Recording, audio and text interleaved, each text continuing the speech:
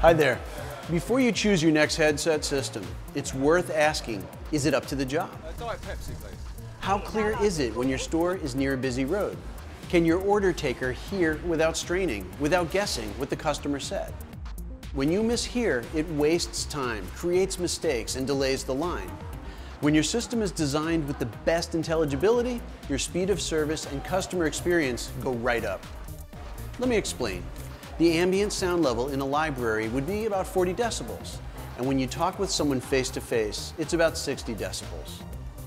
Roadside at your drive-thru with cars passing by will be between 80 and 90 decibels, slightly less. But add into that your customer's voice and some atmospheric noise, wind, rain, mix it all together, and somehow your crew need to decipher what's being ordered. The intelligibility is the measure of clarity, how clear the system is, even after removing all the unwanted noise. The standard transmission index applies a numeric score to what's called the signal-to-noise ratio. In effect, it tells you how efficiently the headset system is canceling the traffic and weather noise to leave the clear sound of the customer's and order taker's voice, which, as we said above, if they were looking at each other face-to-face, would be close to 60 decibels. Noise canceling works by mapping all the constant noise it hears, which in this case is traffic and weather, removing it electronically, leaving, hopefully, just the voices. For the best results, your headset system needs the widest bandwidth possible so that the noise canceling has the biggest spectrum, or space if you will, to work across. I'm eating it.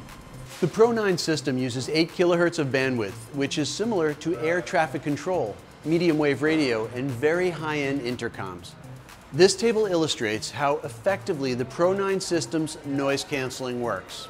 Under laboratory conditions, measuring the inbound noise cancellation efficiency of Pro9 against our leading competitor, HME, you see that when we inject 70 decibels of noise into the speaker post, Pro9 is removing between 22 to 24 decibels of unwanted noise at the key 1, 2, and 4 kilohertz octave bands.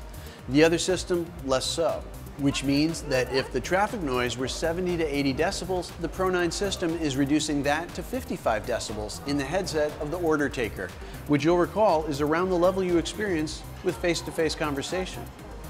In laboratory tests, the Quail Digital Pro9 system scored an overall intelligibility rating as good. The HME system fell into the fair category. And so when you choose your next headset system, think of Quail Digital before you choose something less. Thank you for watching.